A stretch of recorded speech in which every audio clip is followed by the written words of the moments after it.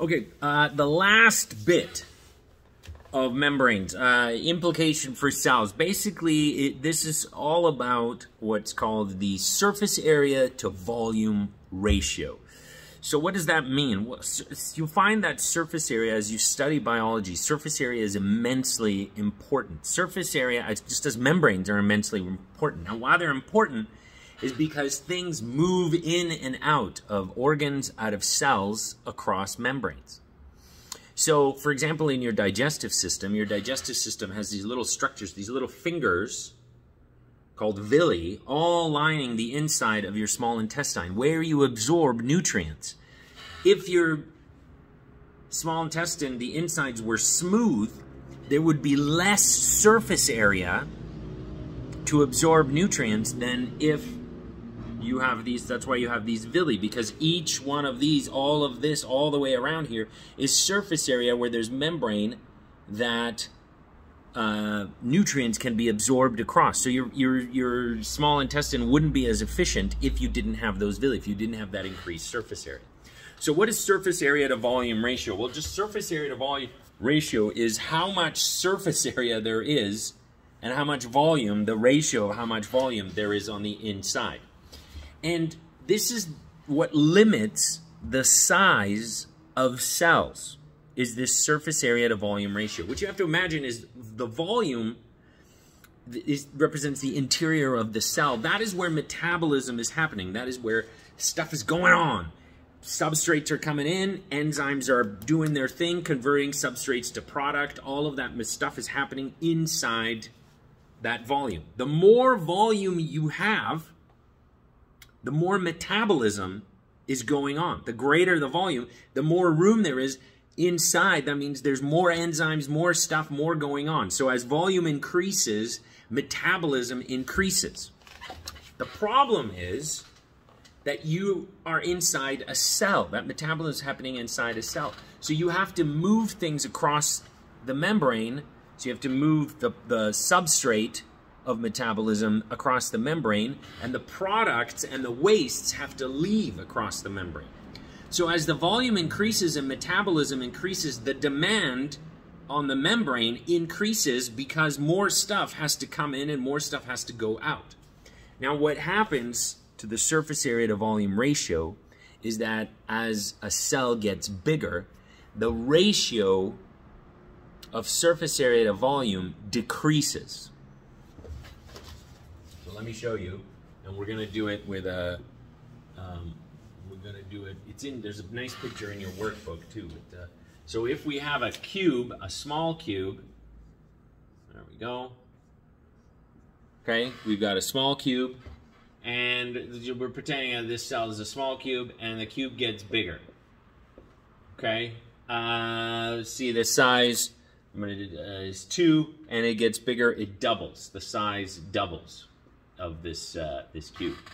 So what's going to happen is the small cube, its surface area is 2 by 2, so 4, 8, 12, 16, and then the back side, so the surface area ends up being 24. Okay, 24.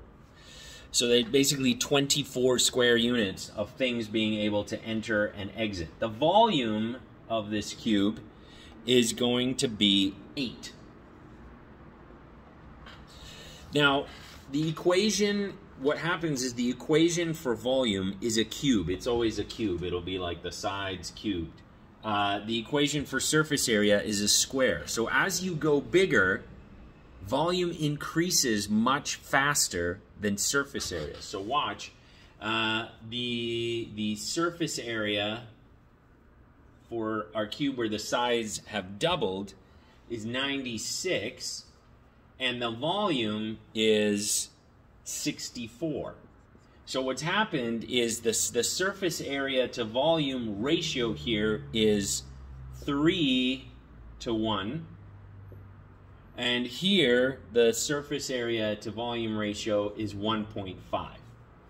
So you have a lot less surface area on the large cube servicing a much larger volume, a lot more metabolism.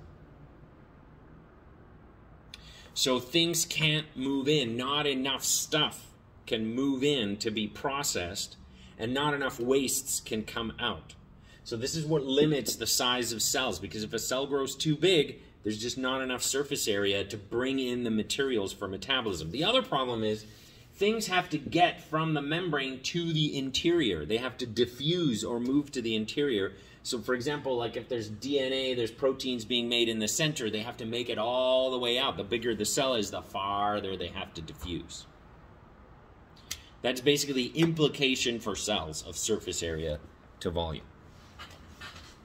And there's some, what else do they ask here? There's in the review questions for this unit. They talk about, so how does changing surface area to volume affect metabolism? Well, if volume increases, there you get more metabolism, but at a certain point, you can't get more metabolism because there's not enough surface area to move the wastes out and to have the products like the sugars. Let's say let's say the cell, all it did was turn sugar into CO2 and water. Well, if at some point, it just not enough, there'd be all the transport proteins would be used up by all of that could move in enough sugar to service that volume if the cell got too big.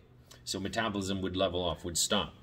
And how does plasmolysis affect surface area to volume ratio? Well, what happens is in plasmolysis, remember, water leaves the cell, so the cell actually shrinks. So your surface area stays the same, but the volume will actually go down.